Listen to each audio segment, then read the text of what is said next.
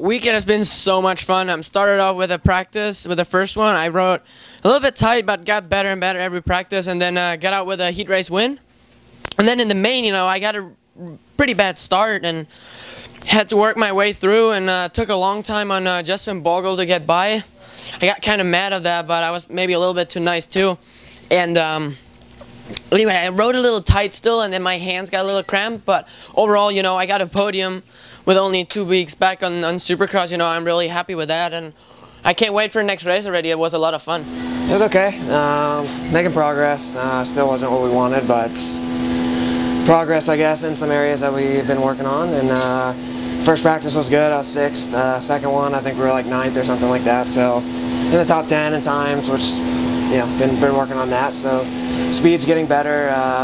Main event, heat race wasn't that great. I rode like a girl.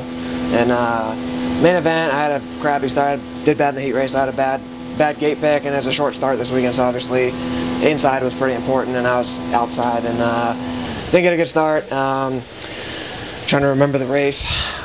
Just kind of worked my way up through. I rode good at the beginning, got up to like maybe 8th or so, got by Brayton, and then he made a pass on me like a lap later, and we had to double the triple, and that let somebody else get by us, so lost a couple spots, and then kind of rode like a girl for a few laps, and then got it back going again at the end. We ended up 10th, so it's in the top 10.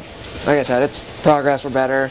I have some things to work on the bike, just chassis, suspension stuff to work on. Still getting comfortable with it. So the team and I are working hard, and going to go back to California this week and do some more testing, and then I'm going to head to Florida after Atlanta. So we got to get home and ride some East Coast dirt and for a few weeks. So I'm looking forward to that.